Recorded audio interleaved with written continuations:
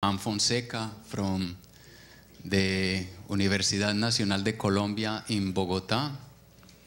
He will be talking about unique continuation principles for the dispersion generalized Benjamin-Ono equation in weighted subspaces. Okay, thank you, Pedro, for introducing the conference. And first, I thank Felipe and Hermano for the invitation to participate in this Congress. Second, well, let you know that this is a joint work with Felipe and Gustavo. And, well, this dispersion generalized Benjamin-Ono equation, it's one equation where the dispersion has a non-local derivative, which is given by d, the homogeneous derivative d to 1 plus a times the local derivative, partial derivative respect to x. So in Fourier transform, basically we have the symbol for the dispersive part being this non-smooth expression. Okay, and well, in the references we consult, we noticed that one of the applications for this general nonlinear dispersive propagation of waves, there is one with vorticity waves in the coastal zone.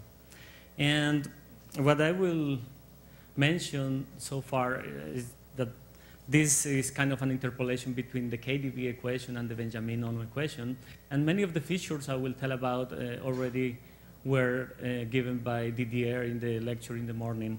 So I will just move faster than what I planned before, and that will give me some time to go through some details in the proof.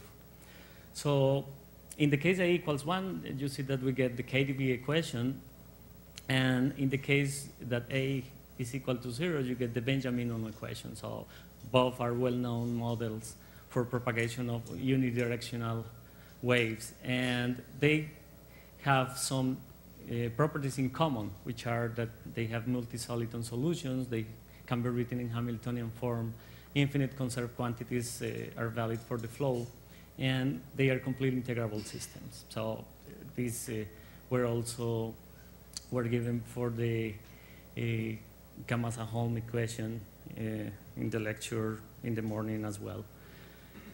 And we consider initially some information about the solvability of these equations in the HS scale.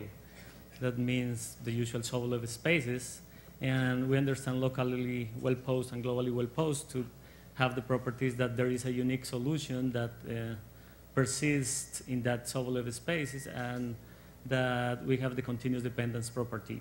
And if it's valid for all times, then the problem is globally well posed. So partial list for KdV equation, I just mentioned a few of them. And just let's say that the latest result was due by Guo that got to the endpoint minus 3/4, the global well posedness for this KdV equation. In terms of the Benjamin-Ono equation, I just mentioned the one that was recently obtained by UNESCO-Koenig, where they obtained the local well posedness in L2, but because there is a conserved quantity in L2, then you have a global well posedness as well. Okay, so I mentioned some similarities between the two flows, and now I mentioned that there are two main differences in between them as well. And the first one is related basically to the non-smoothness of the symbol. In the case of the KdV is c to the cube, which is, I mean, the polynomial is completely smooth. But for a less than 1, between 0 and 1, we don't have even C3 continuity. So that might reflect the fact that the flow is not a smooth application. So it's not even C2 as was shown by Molinezov and Zbekov, and not even locally uniformly continuous. That means that in particular, we cannot use the contraction method for the Benjamin-Ono equation. So for its solvability, we have to rely on compactness arguments and energy type estimates. And well, this is not certainly the case for the KDV. That, I mean, we use the Picard iteration.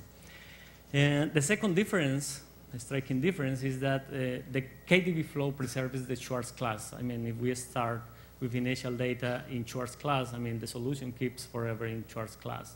That was resolved by Cato. And for the Benjamin-Ono equation, you establish around 86 a result that says that not even the polynomial type decay is preserved.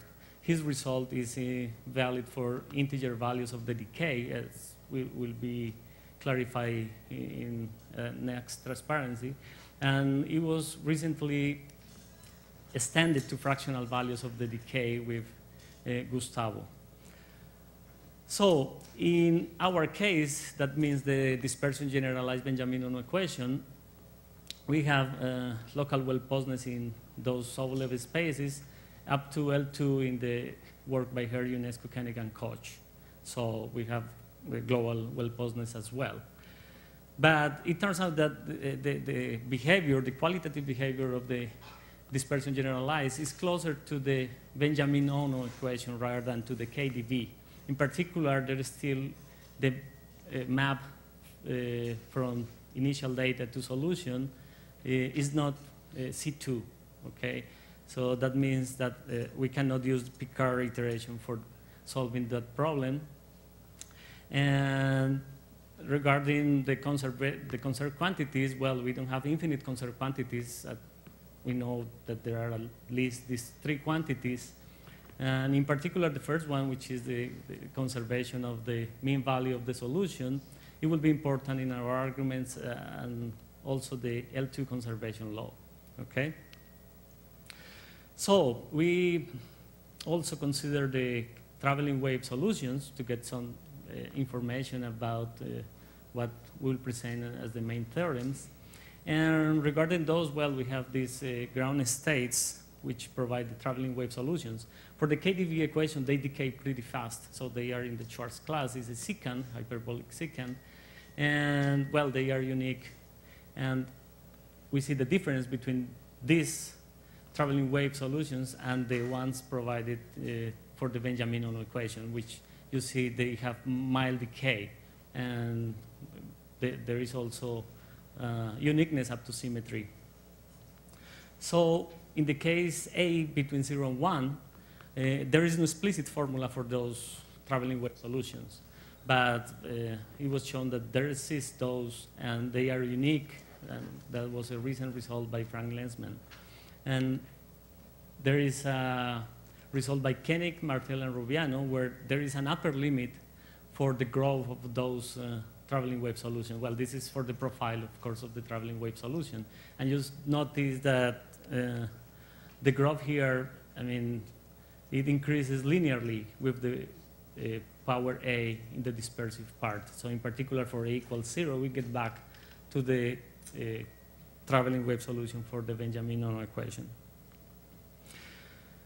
And therefore, I have to introduce these weighted Sobolev spaces because the uniqueness result that I am going to mention is related to those weighted Sobolev spaces.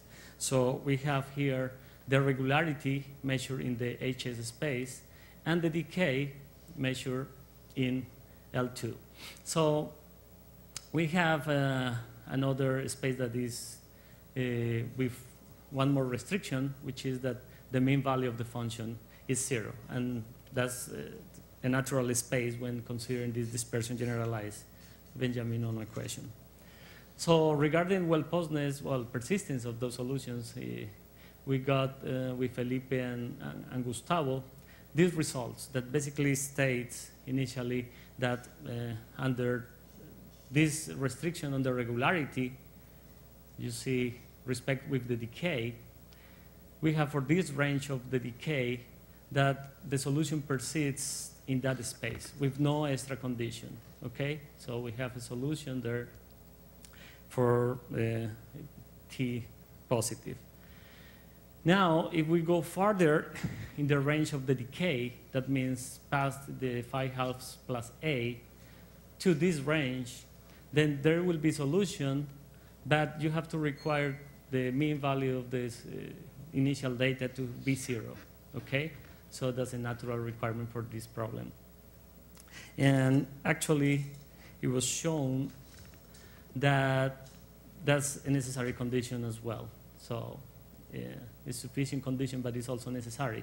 That means that if you have a solution that lives at 2 different times in that space with this decay, this appropriate decay, 5/2 plus a, then the solution must have mean value 0. That means the Fourier transfer at 0 is exactly equal to 0. So in that sense, this is a sharp result.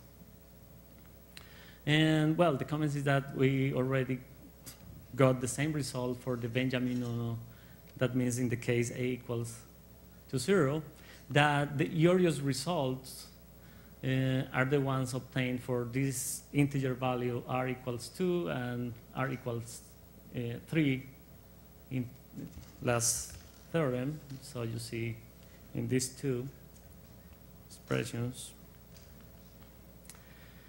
And also, well, the fact that this establishes an upper growth limit for the decay.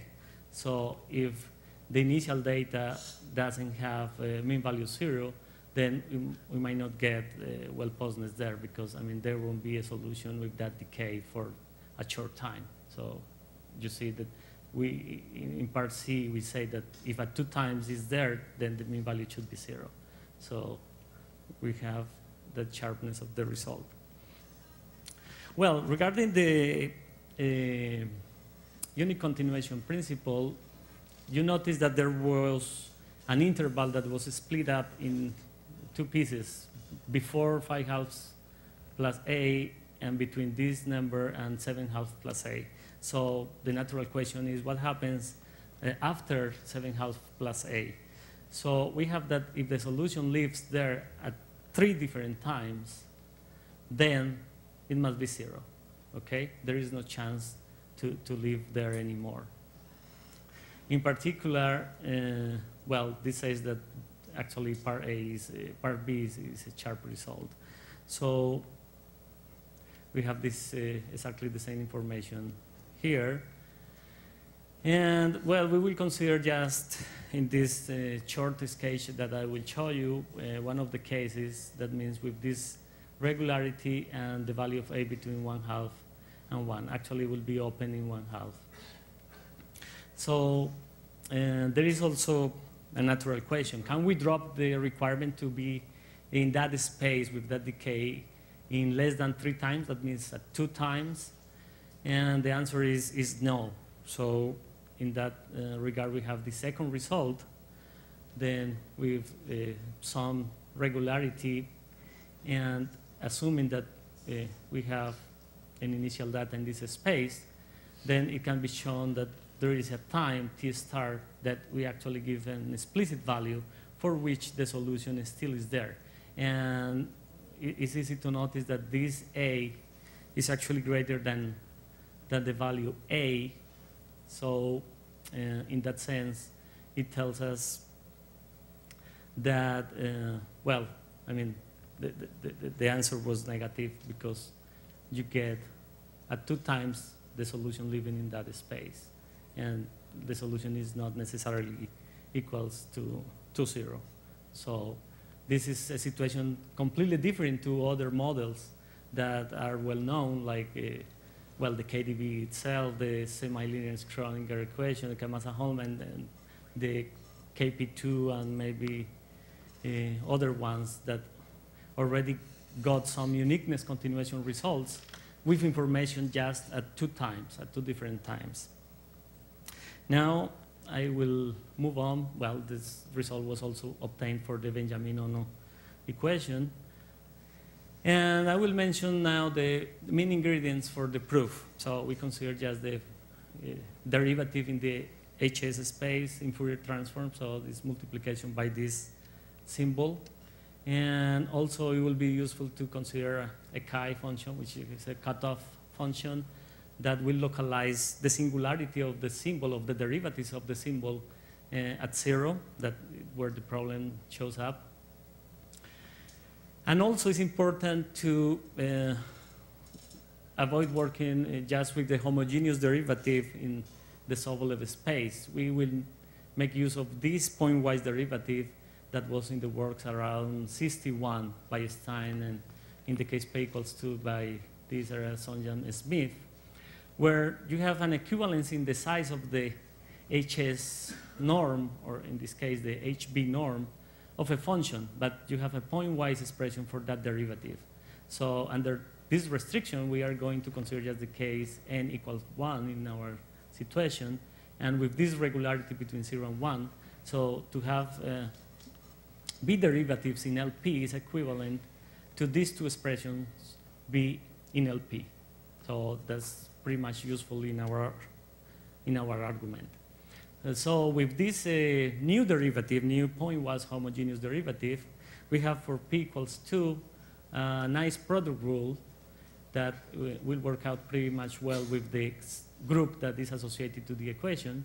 And well, this is just the equivalence between the two derivatives in terms of the size of both. So there is another lemma because we're going to work with weights and regularity. So at sometimes they missed, we get that missed. And then this interpolation, this complex interpolation inequality allows to separate them. So this is just really what is telling us this expression. And also, for that homogeneous derivative, we have this nice behavior. It's like if you have a positive power, integer power for a polynomial, I mean, every time you take one derivative, then you subtract one from the power. So this is almost telling us the same. Let's say this expression, you take theta derivative, so you get the power alpha minus theta, more or less. What is important is that even we have some singularity here at the origin, that doesn't happen here at infinity when this eta is greater than 1. You see that it has L2 integrability. Is that an easy analysis shows that this expression, whenever you have this sort of expression localized at the origin with this that is close to the symbol that we are working with, then is in L2 if this restriction is satisfied. So you get that integrability, okay? So not for every power this will be L2 integrable, but when this is satisfied, you get it. And at some point, we were going to rely on this equivalence. So one remark is that you can, in this expression, plug into the signum function. So 1 for C positive and -1 for C negative. And I mean, it works exactly the same. And well, this is natural from the symbol that we already mentioned, because at some point you get the signum. Okay, well, this is kind of a lengthy expression, and of course I won't show you all the details for this long expression. And I just, well, mentioned that the worst terms in terms of the regularity of this, which will be basically the fourth derivative in Fourier space of the group applied to initial data U0. Then when you compute that fourth derivative, all these 11 terms showed up. And then these two might be considered the worst terms in that sense of regularity of the symbol. You see, these might not be L2 integrable. So the point is that you are going to use the L2 integrability of the expression with some fractional derivative here, and you have to guarantee that, I mean, to get the unique continuation principle. This seems to be better, a little bit better, and actually what I will show is that this term can transform somehow into one that is close to this one. So that's why they are both in red in that expression. So the sketch of the proof goes basically, well, we have 3 times where we know that the solution fall in that space with that decay. And as I mentioned before, we consider the case when A is between 1/2 and 1. So remember that the cutoff value was 7/2 plus A, so this turns out to be something a little bit more than 4, and of course less than 5. So, but especially the fractional part of the derivative that we have to use here is just this alpha between 0 and 1/2. And therefore, that's why it's necessary to compute 4 derivatives, because in Fourier space, that decay transforms into differentiation. So we are going to use that the solution that we have satisfies the Duhamel formula. So this is the expression for the solution. And, well, in Fourier space, you just take Fourier transform of that. You get this exponential I already mentioned, and the integral part with the nonlinearity, which is a quadratic this Fourier transform of u squared, or, well, equivalently. And this is the group associated to the flow in that case. Therefore, you see here, remember decay is differentiation in the C variable. So this is what we get for 4 derivatives. But remember that we have to still use the fact that we have alpha derivatives for this expression in L2. So we end up with this lengthy expression here. This is the hypothesis of the solution that we have. You see that we are a little bit below the scale 7/2 plus a in decay. That means there is something positive that we can plug into the expression. And in Fourier transform, well, this transform in regularity, and the regularity that you use is just the decay.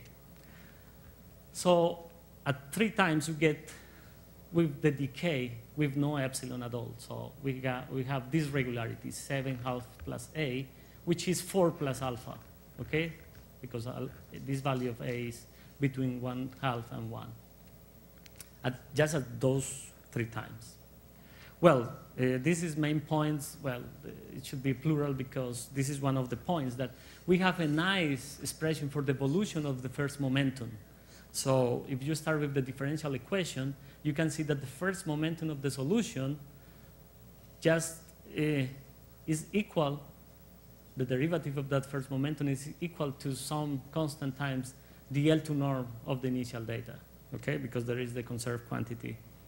And therefore, the first momentum itself is just a linear expression in time. So it's a strictly increasing function for non-zero initial data, of course.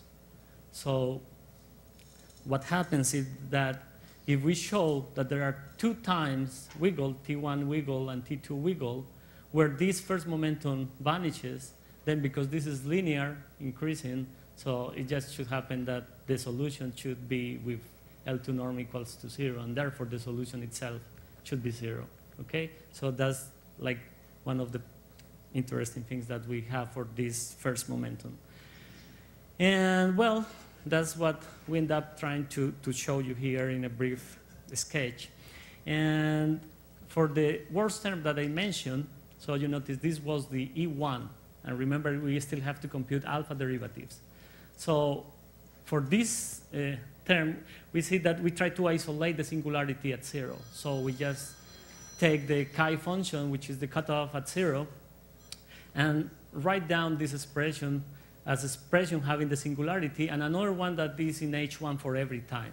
Okay, so that's this term arising here. You see, well, this will be bounded.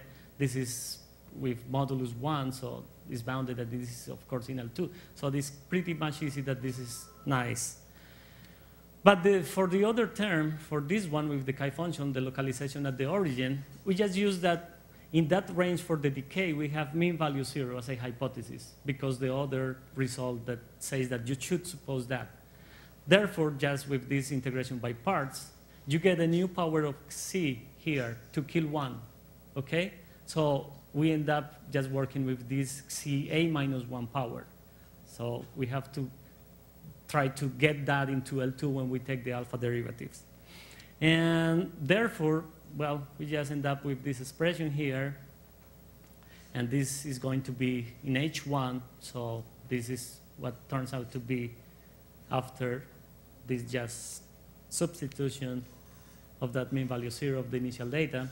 And well, this is just one expression for what is supposed to be left, and this is nice. I mean, you have to pay in order to estimate this in L2 with this 5/2 of decay, and so we are pretty good because we are even more than 4. And for the derivative, that will imply that this actually is in H1, well, we get exactly almost the same decay as a constraint for that inequality. So we continue with the term with the singularity at the origin, and this is the term. So we now get rid of the exponential. We add and subtract 1 to get this expression out of there. And we use this easy different, well, inequality that is shown in calculus, that this difference between these two expressions is less than the angle, okay? And well, therefore, we get that everything in E1 in this original expression, the first term, is in H1 except for this one, but the singularity is isolated. So for the integral term, we also, well, have to do kind of the same computations, and actually we will have to combine the smoothing effect that we have for this dispersive equation as well, and the maximal function, and get that, well, that is going to be okay. So we get also for the E5, that was the other term that I put in red, the same kind of behavior. So you see that E5 contains this power as well. So when we put for the other terms that, well, there were 11 terms. For these ones, I mean, these are nice. They are in H1. So I won't just give too much details. Well, for the last one, which is the fourth derivative, you just replace this homogeneous derivative with the pointwise derivative. And you just work out and use the interpolation, the complex interpolation. You see here that you get this mixture of derivatives and decay, but you can put them separately, and well, you end up with the regularity, I mean, in a good shape, and the decay that is also, well, what we have. So for those terms, we are okay. And that happens as well for 4, 7, I mean, everything is working fine. Therefore, the singularity that was isolated was basically this one. And now this contains the alpha derivative that still was missing, okay? So we know that everything is in L2, okay, if and only if this is in L2. And now we are going to use some integration by parts and the evolution of the first momentum in order to get this expression. This is the nonlinearity here in the integral part of Duhamel's formula. And, well, by Fourier transform properties, you get that this is actually the evolution of the first momentum. So we end up concluding that this expression, this alpha derivative, times this average value in time of the first momentum is in L2, okay, at time T2, at the next time.